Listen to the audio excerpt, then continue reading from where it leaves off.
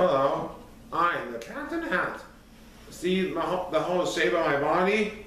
See, it's the shape of the cat in the hat. That's me.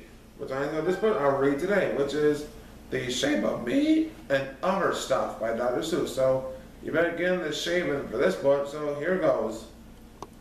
You know it makes a fellow faint.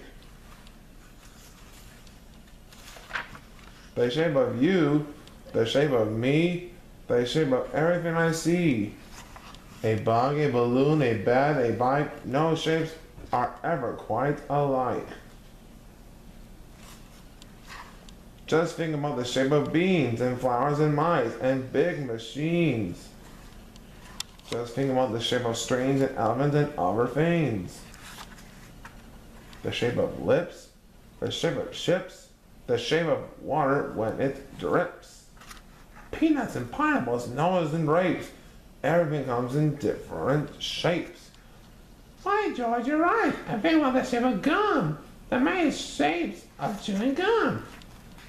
And the shape of smoke and marshmallows and fires, and mountains and roosters and horses and tires.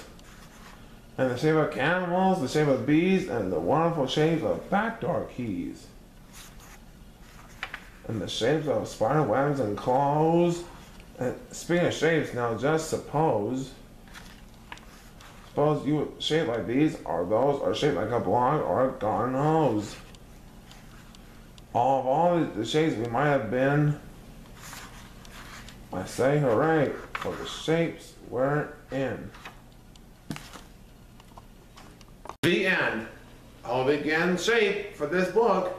Even though I'm trying to be, I really am a fat cat, if you know what I mean. So give me a thumbs up and get in shape.